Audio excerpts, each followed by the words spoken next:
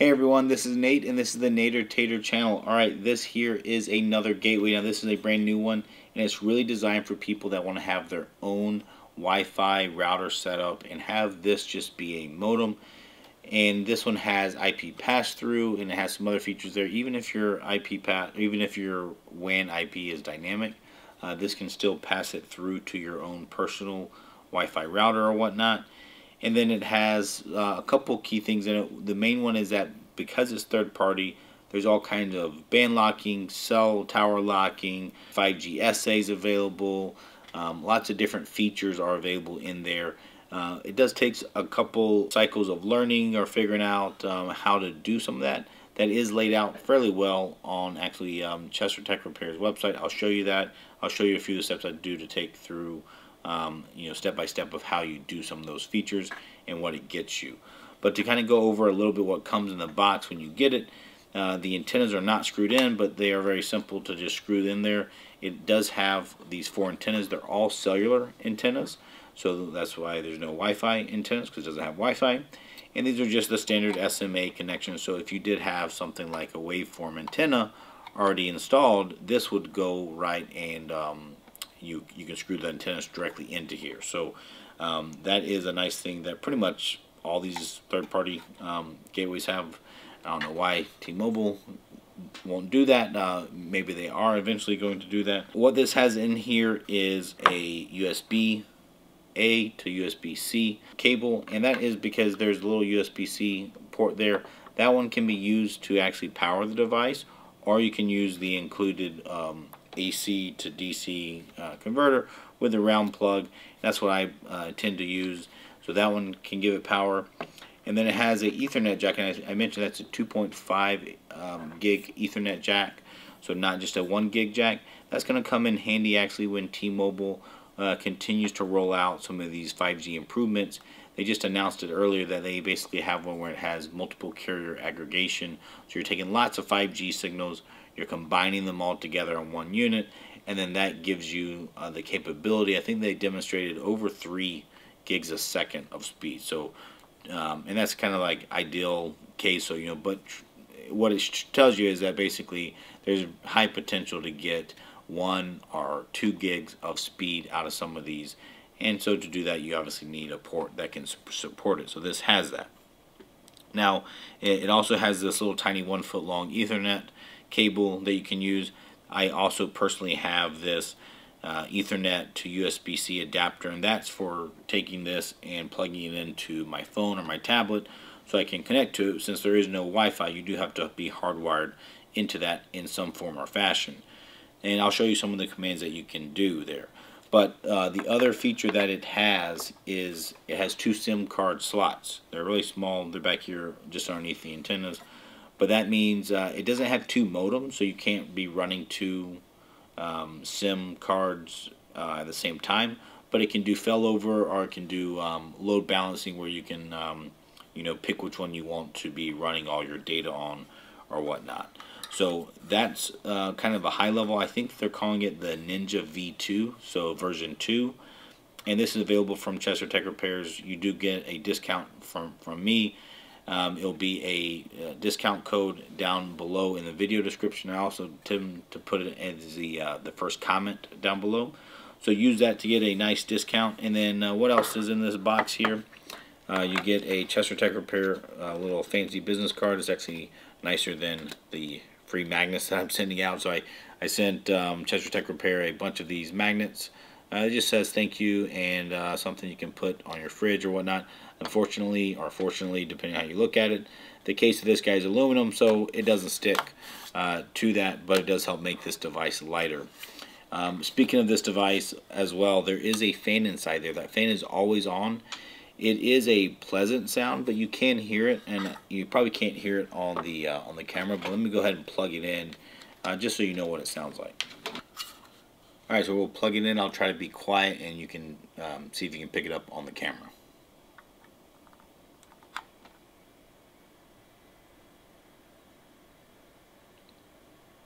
So I'm not sure if that comes through in the camera at all, but it is a fan that's in there, and that helps keep the device obviously cool. A lot of the stock gateways do not have any fans in them at all. It's all passive. So this guy is ready to churn. It is made for speed, and the real point of this is they want to make it as simple as possible and have it just be focused on speed and transfer, keeping it cool, that kind of stuff. And I think the cost is very similar to the Chester Cheetah, which really is probably my favorite gateway overall. It has a easy GUI interface. This one unfortunately does not have a GUI interface. I think it's actually running off open source software that's out there for interacting, so you have to use AT commands.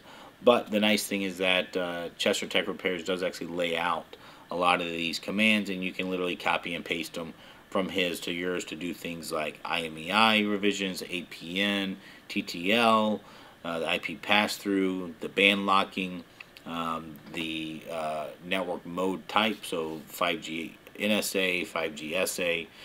You can change all that kind of stuff. So let's go and look real fast at some of the settings or how you do that. Okay, so for me down here, I'm going to use this Ethernet cable and then this adapter to USB-C, and that's just so I can plug my tablet in directly to it and not have to have it hooked up through my whole internet system. So once I plug it in, then it does have the ability, and it does assign an IP address to my device, so I don't have to do anything special there. Alright, so you do need to install an app, and for me, for this is Android, I am running Mobile Telnet. Now, there are a few other options out there, and if you're Apple, there's different ones, and then if you're on a computer, you use Putty is the name of it.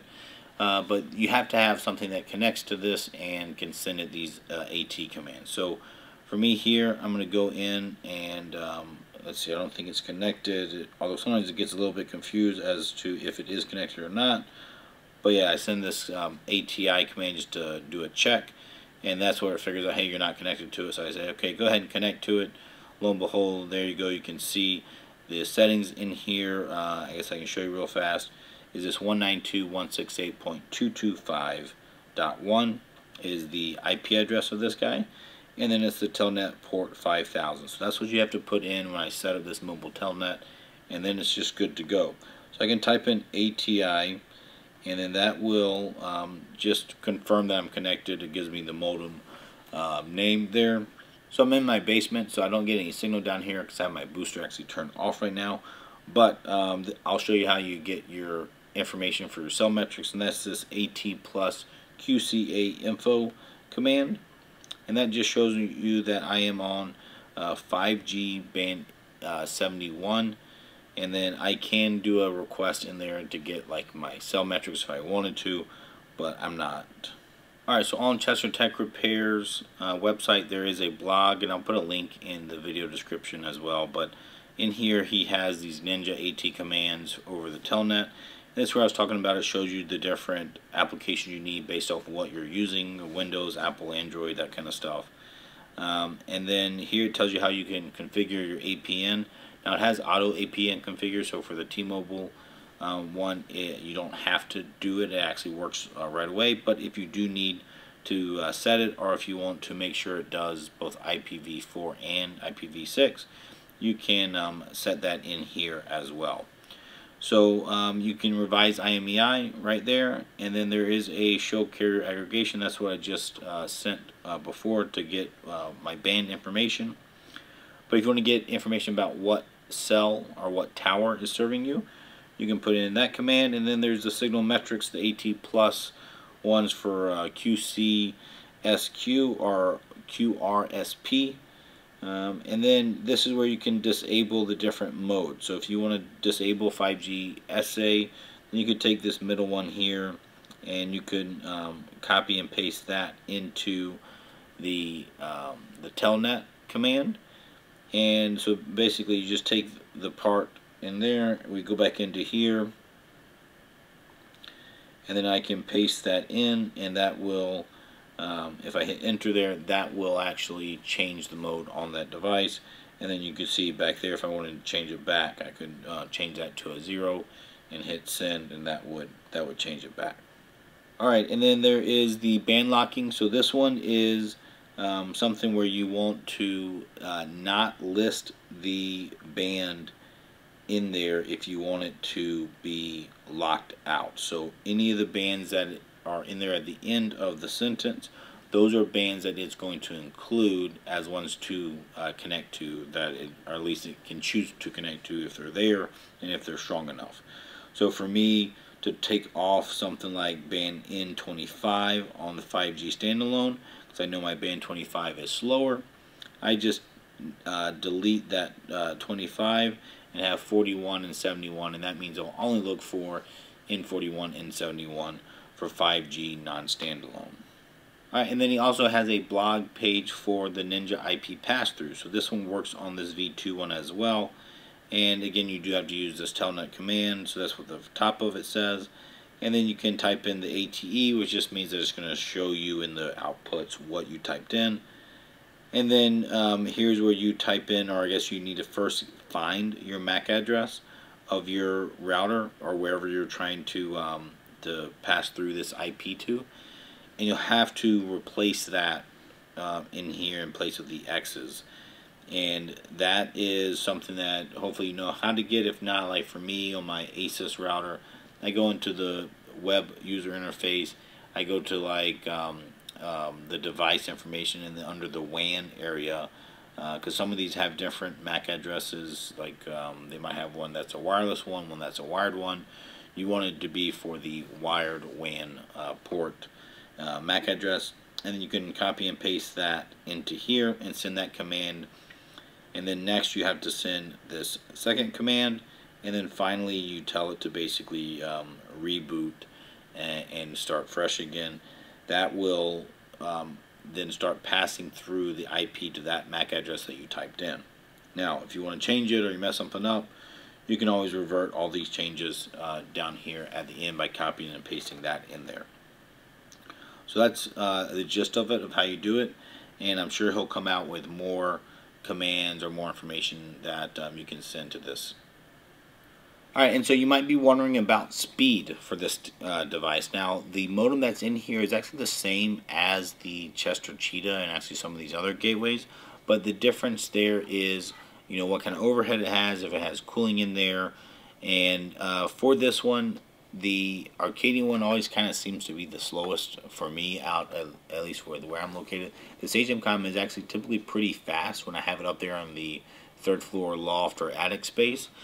And this modem here seems to be very comparable to the SageMcom on the same bands. And the real trick to it, or the benefit of these third-party ones, is that I can tell it to go onto a different band for whatever reason it might be. Including 5G SA. And so in one of my other videos I showed you that I could get on 5G SA at my house and get over 300 megabits per second, whereas on a stock T-Mobile gateway maybe I was only getting 100 or 200 at most out of it. So, and that's not because those gateways are necessarily bad hardware, but it's really the software and the restrictions they put on you. So the real value out of these really comes from the fact that they have so much capability in there, and perhaps it's also because of the ease of putting external antennas on them. That's a big deal to some of the folks. But for me, it's really the ability to fully leverage the network that's at my location by picking and choosing the bands or the mode type to get the fastest speed on here. That's something that these stock gateways just never seem to do, at least not consistently. And then the fact that this one always has a cooling fan, I think, is going to make it more robust for folks that certainly have these devices in any kind of warmer environment. If they have it truly in the attic, or if they have it you know, where it gets a lot of sun or something, the fan will certainly help that. So but this one is not for the beginner, right? The connections, the getting the specific apps for Telnet, understanding how to send the commands, it is a little bit more cumbersome than a nice GUI interface that like the Chester Cheetah has, and that I'm probably partial to. I know I am very bad at fat fingering stuff or typing in the wrong things, and if you do that, the command won't work. You can't miss a single syntax. You know, if there's a comma and then a space, and there's not supposed to be a space, it oftentimes won't work. So that's something you really have to consider before you buy this one. But if you want something that is simple, is really designed for just sending out an Ethernet cable with data, can do the IP pass through and that kind of stuff, then this might be the right thing. And I think price wise, it's actually, I think, really neck and neck with the Chester Cheetah. So it's not really a cost issue, which some of the other gateways that I've shown have been. It's like, well, that one's a lot more expensive. I'm not sure why. But this one is really up to you guys to decide if it's the right choice. Alright, and as always, this is just an introductory video, so I will be doing some more testing with this and doing some comparison. If you have any questions about it, please put them in the comments below. I'll see if maybe I can address them in a future video. But otherwise, thanks for watching, take care, and we'll talk to you soon.